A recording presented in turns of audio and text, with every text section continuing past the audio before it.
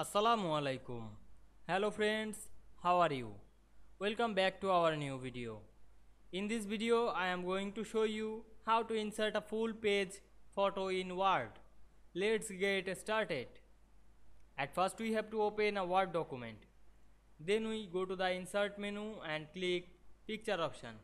Then choose a picture on our file. Then click insert. Now we can see here we insert a picture on this full page. Now we resize this picture and move it. Go to the format menu and click warp text, then choose in front of text. Then move this picture very easily and resize the picture on whole page.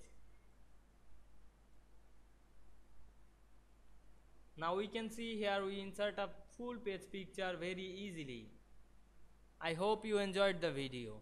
Please like, comment, share and subscribe my YouTube channel. Thanks for watching.